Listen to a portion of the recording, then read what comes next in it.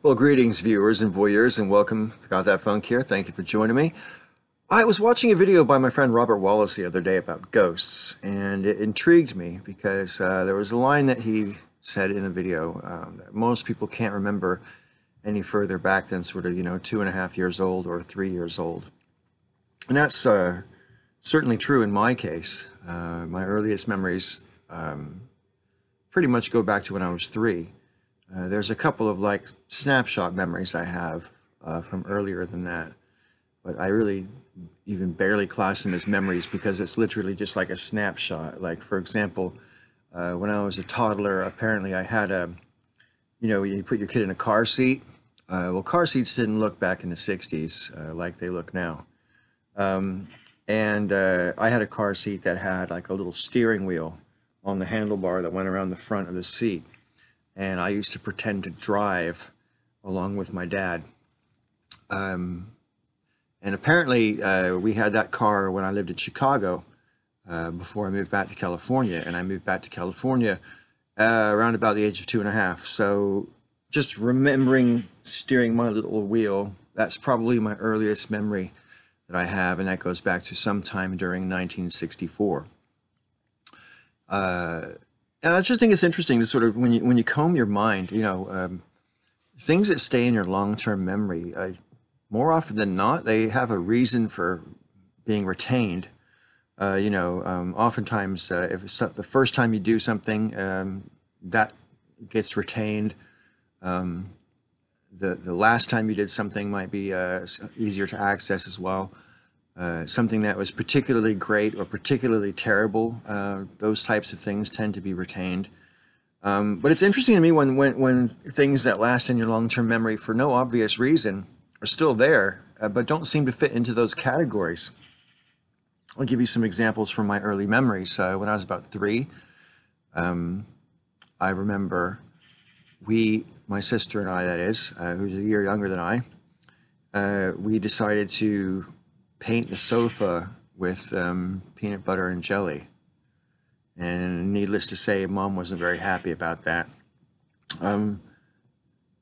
So there's stuff like that, but why did you retain that? What happened there? I don't know.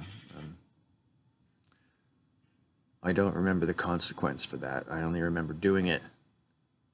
I also remember in the same apartment, so I guess I would have been 3.5. It was Christmas, and because none of us knew how to read, me and my sister and my mom's roommate's daughter, who's a year older than me, we all decided to open up the Christmas presents on a Sunday morning because we were up early and bored, and we didn't really understand the concept of waiting for Christmas Day. We didn't know when Christmas Day was coming, so we just decided, we all agreed to open the presents. But since we couldn't read, we didn't know whose presents belonged to who, so we opened up every single present under the tree. And, maybe I remember those things because those things I got in trouble for. But I don't actually remember the consequence of being in trouble was. I just remember doing the bad thing, or naughty thing, I guess. But I don't remember the consequence for it. And isn't that kind of ironic? Because isn't the point of like a punishment that you remember it to deter someone from doing that naughty thing again? But clearly, at least in my case, and at least in those 2 instances, that's not what happened. I haven't retained the information about the consequence, just the act itself. I also remember when I was about in the same apartment. I used to have a little stool that I used to have to put in front of the bathroom sink cabinet to stand on, so I could see over the countertop into the mirror. And I remember looking at the mirror and scrunching up my face and doing all kinds of weird stuff with my face and looking at myself going, that's not me. That's not me. Who is that? That's not me. And I don't know. I find stuff like that kind of amusing, and I wonder if we all go through those types of things when we're growing up as well. If you've done something like that way back in the day, let me know. Anyway, I just wanted to talk a little bit about yesteryear, and it's interesting the meandering your thoughts go through when you start to really reflect on some of the early memories and ask yourself, why do I remember this? And is it a core memory, or do you just remember things because you keep remembering the same thing over and over, and the stuff you don't remember over and over you tend to forget because you've only thought of it like once or twice, whereas if you remember something and then you reconsider it a few years later and you reconsider it a few years later, it's sort of stays there. And then of course you got all the problems with false memories, or you know, bad memories where you might meld people together in your memory or whatever. It's memories and notoriously unreliable, especially over long distances of time. And maybe that's the simplest explanation for why I can't remember the consequences of being naughty. I just remember being naughty. Anyway, some food for thought. I just wanted to share with you what I was thinking at the moment. I'm about to shave off my blue beard, see? And a few people have commented about how it makes my eyes look more blue. And that sort of set me thinking, because I've said this in a video once or twice before on my own channel, but when I was a little boy especially, my eyes were like super bright blue. Like they jumped out of my head. They were bright blue.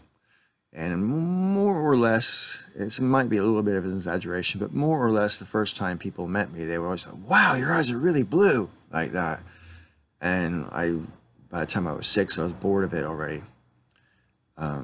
However, now that I'm grown up and I've raised 2 children myself, I look back on it and realize that generally speaking, when people commented on my eyes, they were complimenting me. It was positive what they were doing.